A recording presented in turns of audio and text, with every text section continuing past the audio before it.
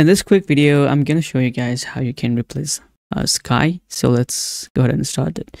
First, drag the clip on your timeline and also get some footage of like any sky like Milky Way galaxy. For this example, I will be replacing this sky with Milky Way. So here is a Milky Way footage that I have downloaded from a royalty free site.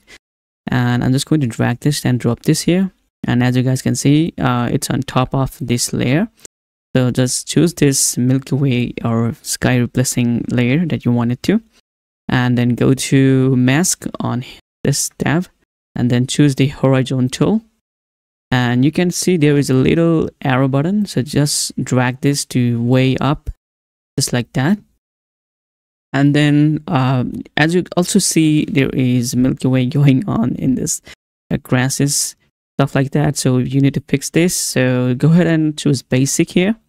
Go to blend option, and instead of default, you need to choose here multiply. And there you go, it's done. Now you can adjust the color. So go to adjustment, and you can play with its colors and stuff like that. So I will decrease this temperature and increase this temp here, and it's already good right now, but you can still tweak this out, like decrease this shadow to make it more a night effect, and you can also increase a little bit of highlight. Yeah, I think it's good right now. So we have already replaced the sky, as you guys can see that it's working fine. You can also see how it was looking like before, and this is after, and this is before. You can see in full screen as well. So let's see the full screen video, and you can judge it yourself.